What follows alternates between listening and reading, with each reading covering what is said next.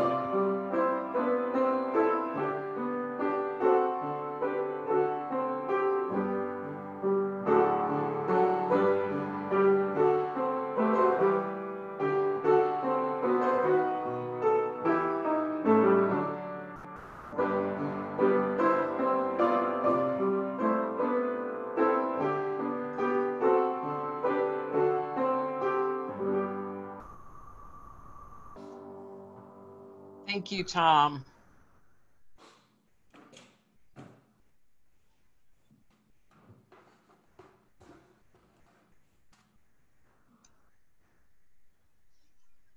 We have called ourselves together with music, and now we call ourselves together with a time of some guided silence. So I would invite you to close your eyes if you are comfortable doing that. Just to simply breathe in that Spirit of God that rests among us, that moves through us, that breathes in us, that gives us our very life, that Spirit that formed over creation. Just breathe in and give gratitude for that breath, and breathe it out. And you breathe in that breath of gratitude, and you breathe that out. And just do that a couple of more times at your own rate and your own sense of breathing.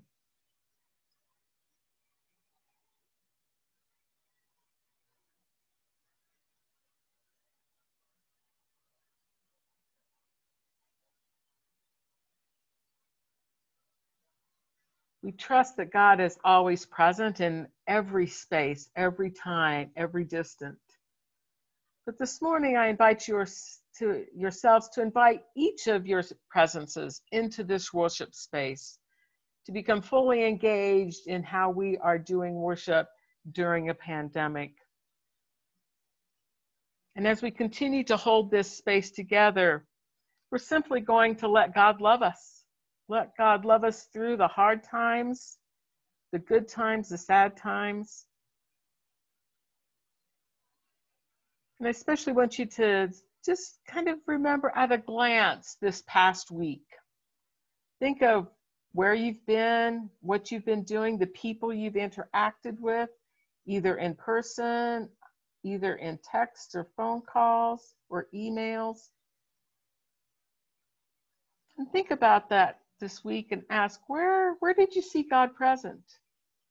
Where did you see God this week?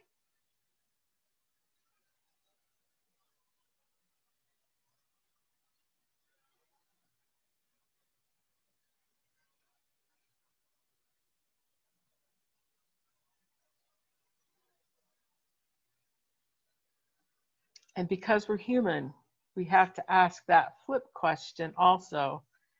Where did each of us fail to share God's grace this week? And when we notice those times, we simply notice them, we do not judge them, for we give it back to God.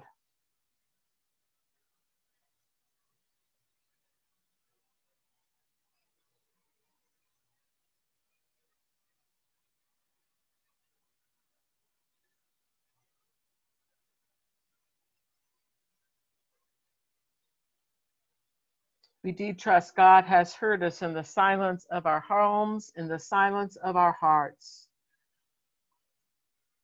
We trust that God remembers and God forgives. And as I tell the kids every week, remember that God loves you, that I love you, and all of Community of Grace loves each and every one of you too. We live as new and forgiven people each and every day. Amen. Our liturgist this morning is Jane, so if you would unmute yourself and share, please.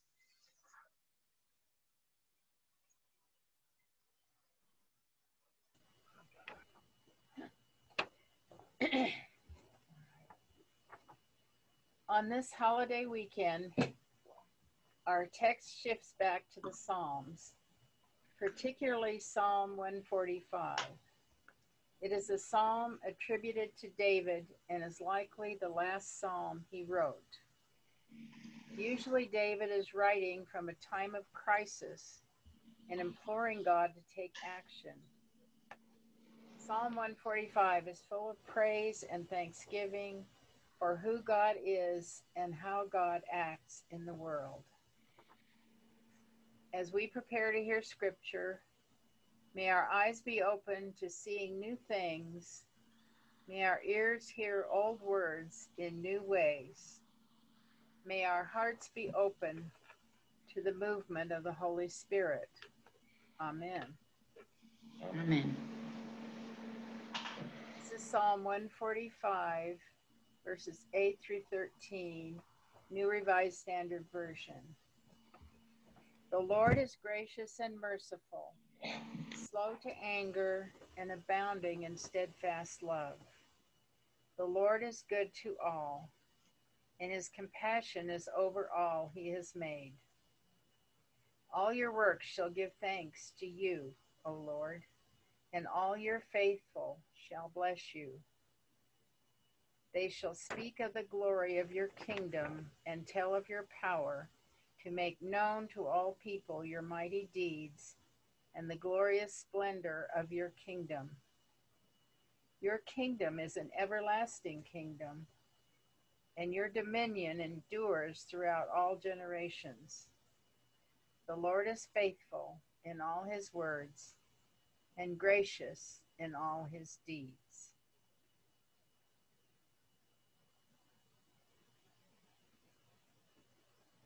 May these words rest upon our hearts until our hearts open and the words fall in. Amen. Thank you, Jane. As I said, the sermon title this morning is "The Lord is Good to All." Now, David, who wrote that psalm that Jane just read, surely did know heartache and grief, and he knew how to sing that out to God. And his life was anything but a walk in a rose garden. There's betrayal and adultery and murder and running for his life. So he sang of his laments and his struggles and his questions to God throughout his entire lifetime. And that's where a lot of our Psalms come from, out of the book of Psalms. But this last Psalm, the last Psalm he ever wrote, was a Psalm of thanksgiving and of praise for who God is. Now, who wouldn't want to have those attributes, especially these days? Compassion, merciful, slow to anger, unflowing, unconditional love and compassion. And then there's one that we kind of like to skip over when it says, the Lord is good to all. And that one gets a little harder for us. The Lord is good to all. I find those words especially poignant on a communion Sunday when we celebrate that dinner, that sacrament that brings us together. For we know our lives are not perfect. We could make our own list of betrayals and arguments and our questions and how we run from God. We also know those times when we've been complicit in actions that God did not want us to do. So we could write our own set of Psalms. But one of the gifts of this pandemic, when we celebrate communion, has been this gift of creativity to do communion in new ways, or to do new things in new ways as well. And I know for some that's been jarring. It's been jarring to have to do things in these new ways. For others, it's been a steep learning curve. For others, there's a deep sense of loss. And for some, there's this openness to where the Spirit might be leading. But through all of that, we can repeat that phrase that David repeated. The Lord is good to all. So today we set our communion table in the comfort of our homes. We use what we have, a paper cup, a wine glass, a mug. We use what we have on hand in the terms of bread, a brownie, a donut, a cracker, a cookie, a rice cake. And there's times as we've done this in this setting, if I really wonder, that's really how God had intended it to be all along. Simple and using what you have in the moment. I think we're all learning to use what we have in the moment in a new way in these times. I've often used Rachel Held Evans' words when I do the communion liturgy because she speaks so eloquently as to the human condition these days. And I think David would concur with her from the Psalms that he wrote. And yet she always includes that attribute of God that welcomes us back together. This is her first quote. She said, the church is like God saying, I'm throwing a banquet, and all these mismatched, messed up people are invited. Here, have some wine. The Lord is good to all. Secondly, she says, this is what God's kingdom is like. A bunch of outcasts and oddballs gathered at a table, not because they are rich or worthy, but because they are hungry. And they said yes. And there is always room for more. The Lord is good to all. And her final quote, Christianity isn't meant to be simply believed. It is meant to be lived, shared, eaten, spoken, and enacted in the presence of people. The Lord is good to all. I served a small church while I was in seminary at San Francisco. And there was a communion Sunday at this church, and their practice was for people to come forward, take the piece of bread, dip it in the cup, and commune, and then return to their seats, much like what we do at Community of Grace. Now, on this particular Sunday, Alex was there, and Alex is a 4-year-old boy, and Alex is always on the move. He wandered constantly during worship. Sometimes he was sitting on the steps. Sometimes he was walking up and down the aisles. It didn't matter because Alex was welcome there. But as you might guess, Alex could also be a bit stubborn about that. And again, it didn't matter because the Lord welcomes all. So his grandmother happened to be serving that Sunday. We were about halfway through communion and Alex stopped dead in his tracks, right beside his grandmother, and his eyes began to track what was happening. He watched the hand serving the bread, the hand taking the bread, dipping it, and eating it. You could see his eyes visually with his head do this pattern back and forth, and he was rooted in that space. He was so very present to what was happening. The Lord is good to all. In a former church I served, Glenna was a regular worshiper of that church, although she never joined the church. She was estranged from her family, and that church was her family. Now, she had her share of quirks, and for her, metaphors just didn't work with the Bible and Jesus. For her, life was pretty much black and white. There wasn't much middle ground with Glenna.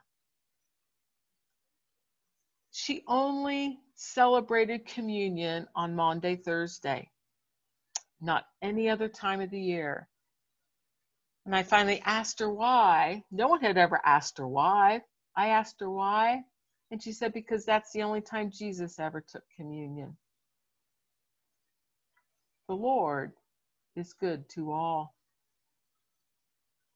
It is this God then who gathers the church together. It's this God that doesn't care what kind of bread we have or what we have in our cups. It is this God in whom David placed his faith. So come now and let us celebrate this feast together, this feast where God welcomes us all to the table. This morning, our invitation to the table comes from a variety of churches around the United States and one from Canada. So I'm going to let them welcome us to our table this morning. Our first welcome comes from communion by the Hudson River and Lake Superior. And invitations from the Washington, D.C. area and New Jersey.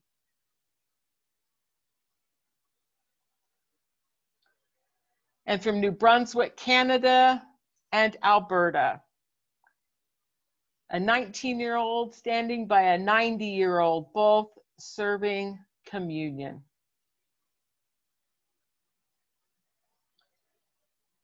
Nature is one of God's biggest revelations into the beauty of God, and we celebrate communion outside in these locations.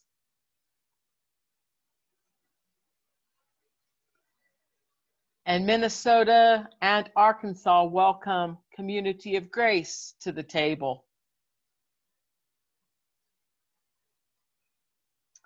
North Carolina and Wisconsin.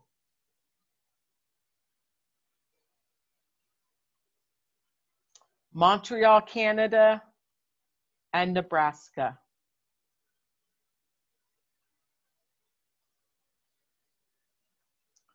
and California.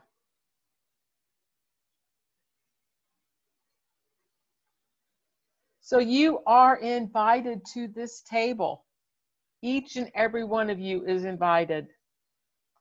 We come in many ways to this table. We come broken, we come whole, we come hurt, and we might come full of doubts. But the Lord is good to all, and all are invited to this table across time and space. Let us pray. Holy One, out of the chaos you breathed life, and life came to be. You continue to breathe life throughout the lives of the people in the Old Testament. Abraham, David, Sarah, Rebecca, Tamar, the judges, and the kings. You breathed life into the world with the life and teachings of Jesus, feeding, caring, praying, healing, and including people others deem expendable. We trust the resurrection in bringing new life out of death. Holy Spirit, you make all things new. Bless this bread, the hands that made it, and the earth that gave it, for this is the bread of life. Bless our cups and what they contain, regardless of the source, knowing what we drink takes the works of the hands and the earth. It is a cup of grace poured out for all. Holy Three, as we are gathered across time and space, bring us life, grace, mercy, justice, forgiveness, and compassion, the divine wind of joy, hope, and possibility. Amen.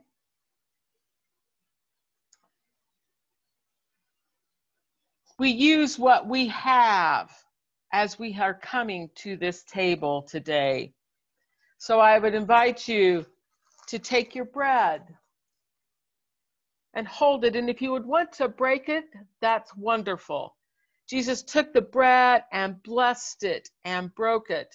And he said, "This is my body broken for you. Eat in remembrance of me." The Lord is good to all, the bread of life. And he took the cup and he poured it out and he said, "This is my body poured out for you. Drink in remembrance of me." The Lord is good to all, the cup of grace. You may do your communion by intinction if you haven't already. You may do them individually. The choice is yours. But let us commune as we celebrate that the Lord is good to all.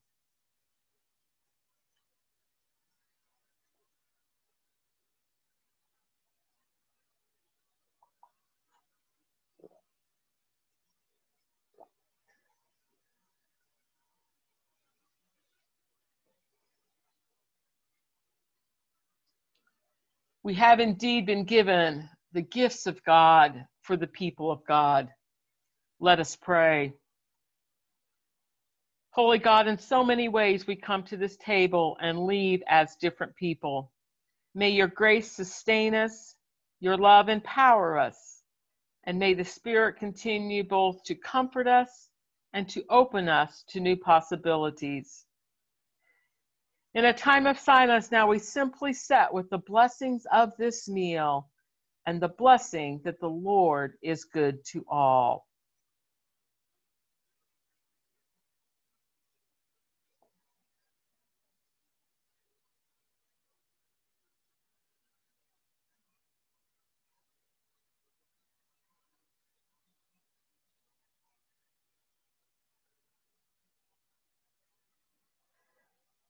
Amen.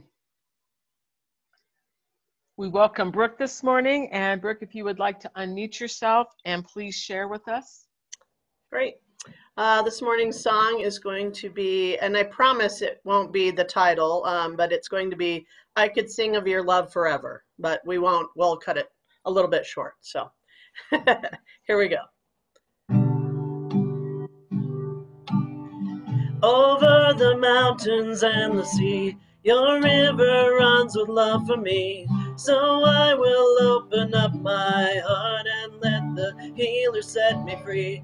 I'm happy to be in the truth, so I will daily lift my hands, for I will always sing of when your love came down. I could sing of your love forever.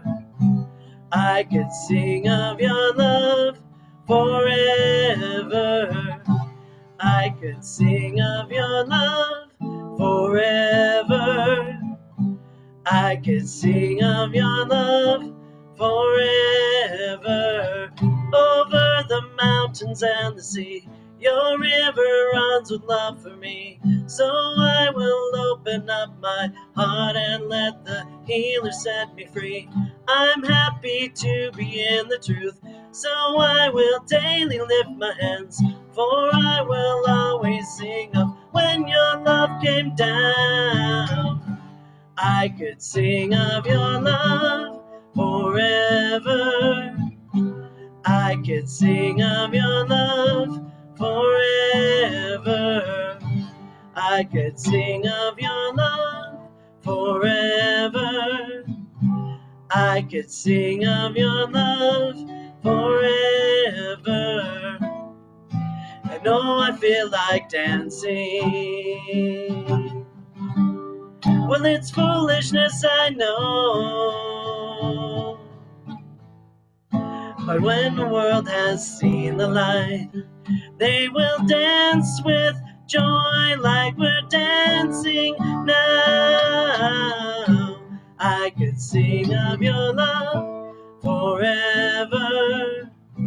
I could sing of your love forever. I could sing of your love forever. I could sing of your love forever.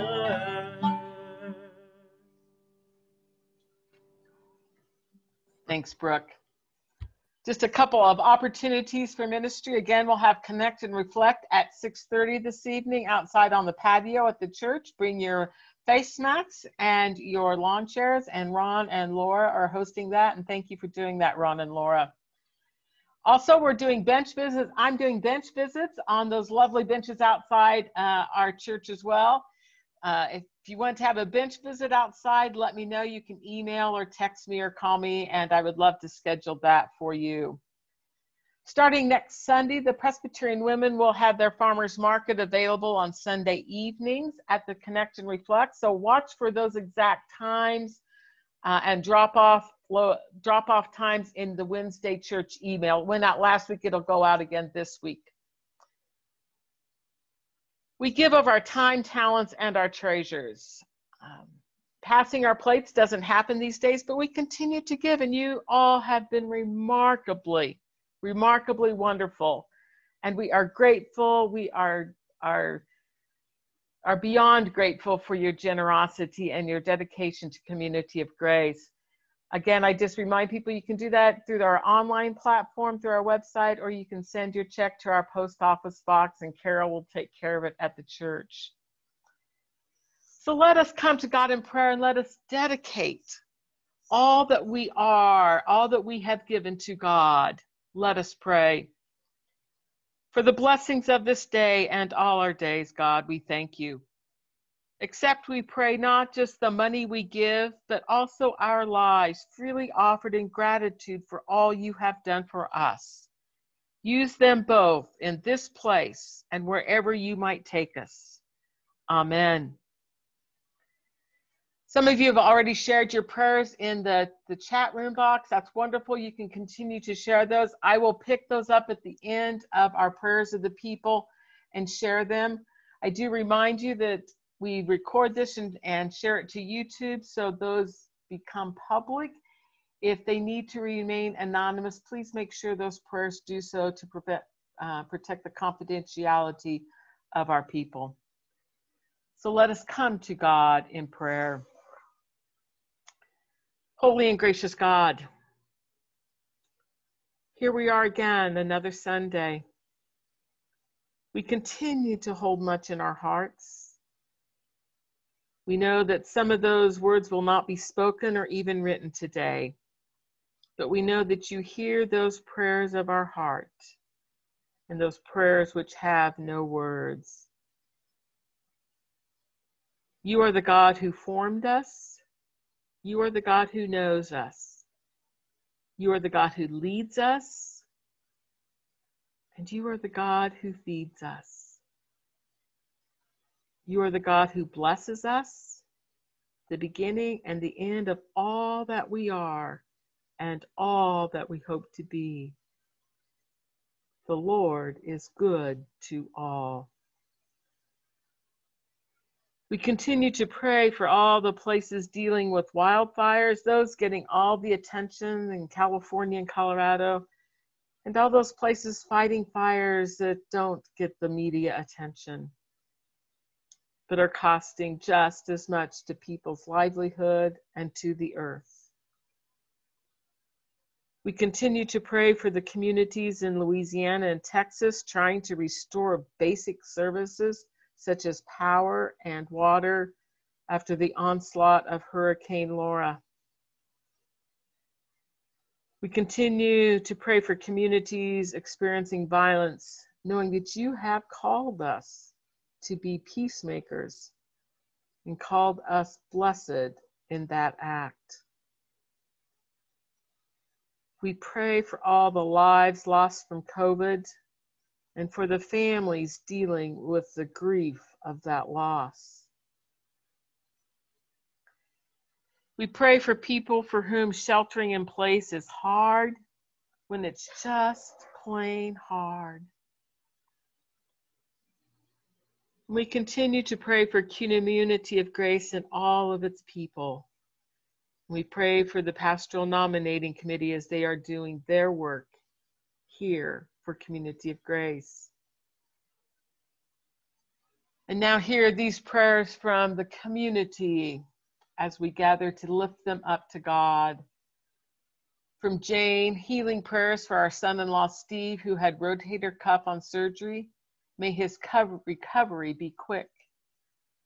And from Maria, prayers for our grandson Milo, who is experiencing stomach issues. Prayers for a diagnosis and improvement. And from Paula, prayers for a safe trip for my son and his friends as they start a 7-day backpack trip in the Wind Rivers area. And from Patty, prayers of praise for seeing long-distance family. My brother Dan came through this past Monday. My sister Jenna is visiting this coming Wednesday. I haven't seen either of them since my mom's funeral last July.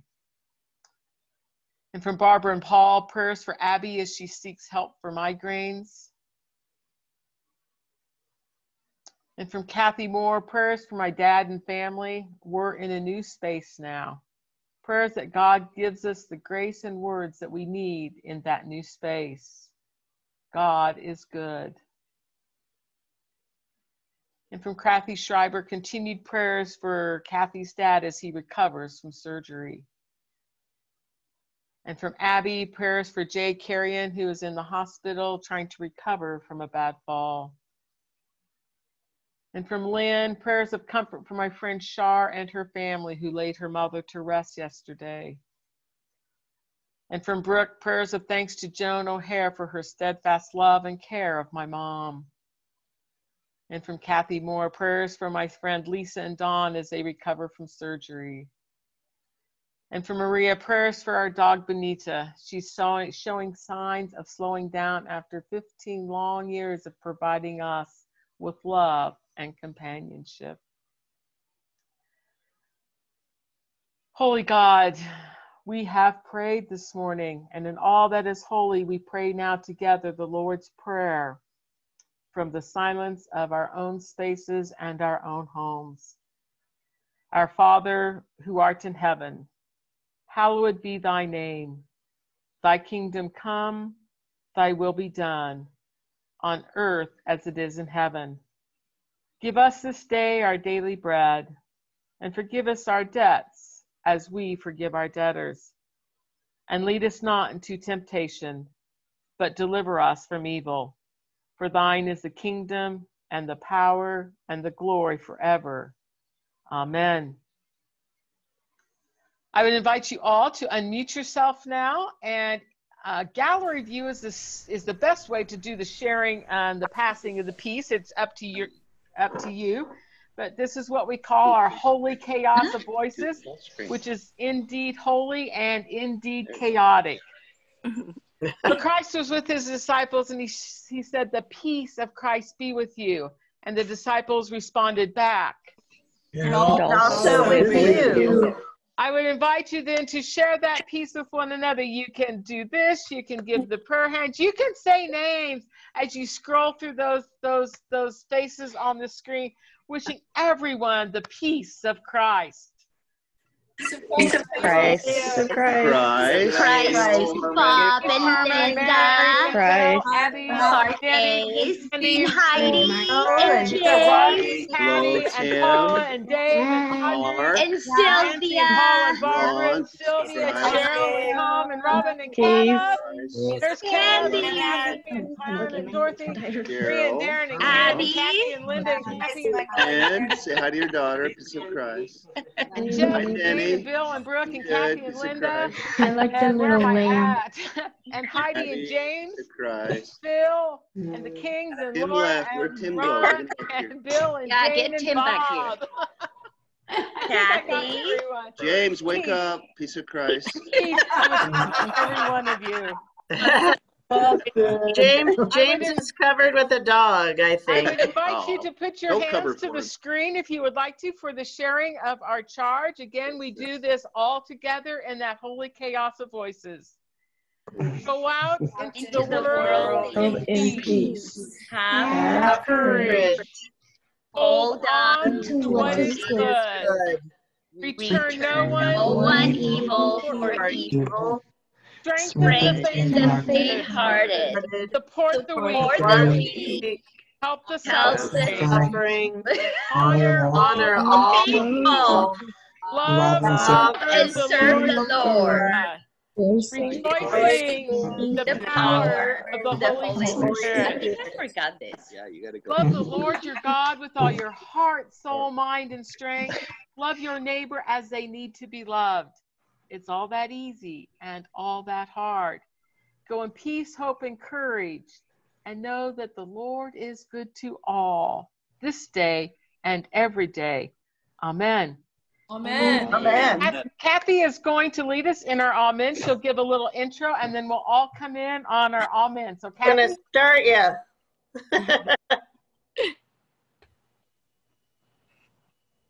I can get my. Kathy, you're muted. Sorry about that. That's okay. Here we go. Wait for it. Amen. Amen.